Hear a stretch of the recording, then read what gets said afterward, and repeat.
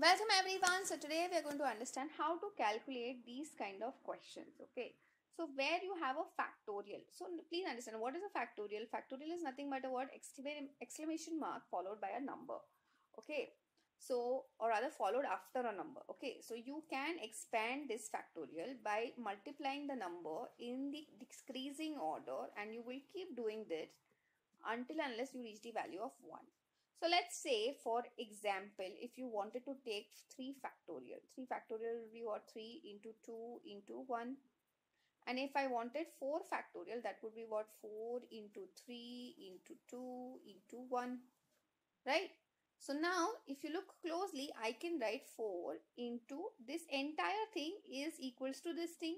So instead of this 3 into 2 into 1, I can concisely write this as what? 3 factorial. Similarly, if you look over here, 9 factorial can be written as what? 9 into 8 into 7 factorial. Correct? And here we'll keep the 7 factorial as it is. Here also we'll have 9 into 8 into 7 factorial plus 7 factorial. So now what happens is you get things out which are common, which is 9 into 7 factorial. Sorry, which is nothing but 7 factorial. And then you're left with what? 9 into 8 minus 1. Here also what we can take out is 7 factorial, and I'm left with 9 into 8 plus 1.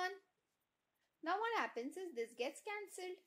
So now what you're left with is basically 72 minus 1 upon 72 plus 1. So answer comes out to be 71 upon 73. That, my dear friends, is the answer for this particular question. That's it for today. I will see you in the next video.